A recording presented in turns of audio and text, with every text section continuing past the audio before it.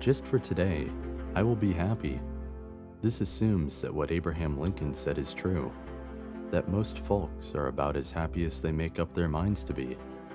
Happiness is from within. It is not a matter of externals.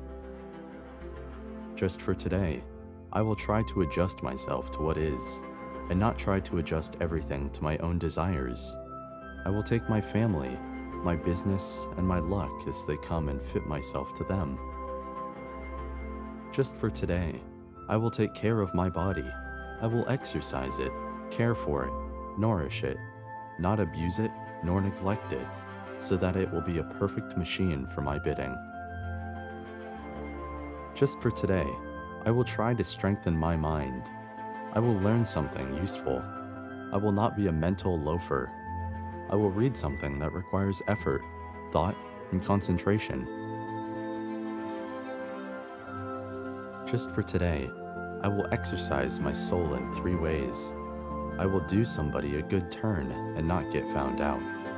I will do at least 2 things I don't want to do, as William James suggests, just for exercise.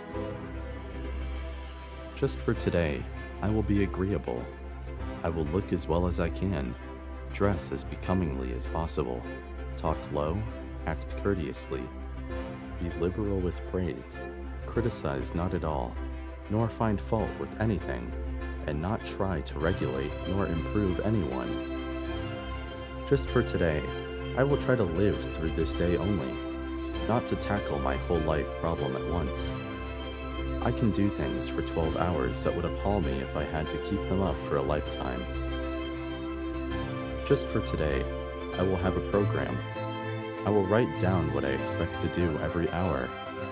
I may not follow it exactly, but I will have it. It will eliminate 2 pests, hurrying and indecision.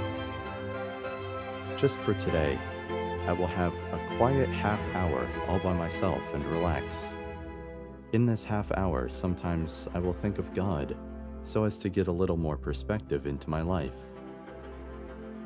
Just for today, I will be unafraid. Especially, I will not be afraid to be happy, to enjoy what is beautiful, to love, and to believe that those I love, love me.